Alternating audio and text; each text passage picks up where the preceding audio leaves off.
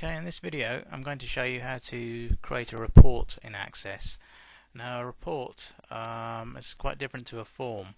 What a report is, it allows you to send the printed output to a printer.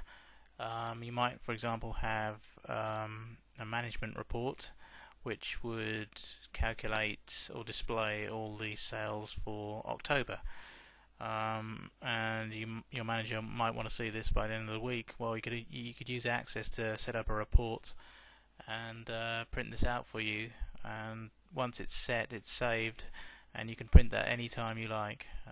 So if we just go now to the database window, we go to Reports. I'm going to do New,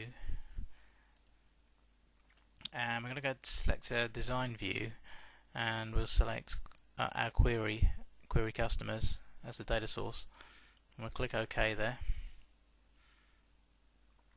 And what's going to happen is Access will bring up like a blank canvas now for us to start sketching out our report.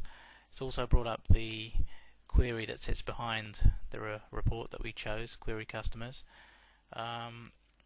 We've got this area here called page header, and there's also a detail section and the footer section.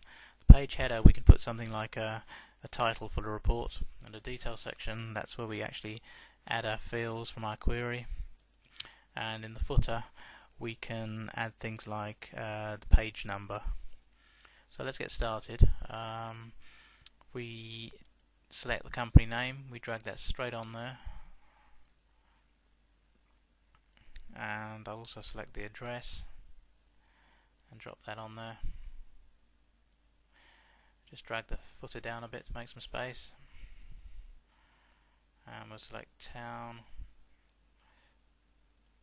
county,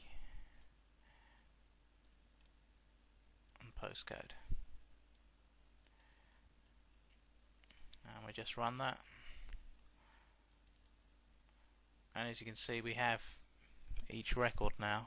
It needs lining up a bit, it's not really formatted very well, but we can see that we have company name at the top there, company name again, and a company name again, so there's different records coming up on the one page.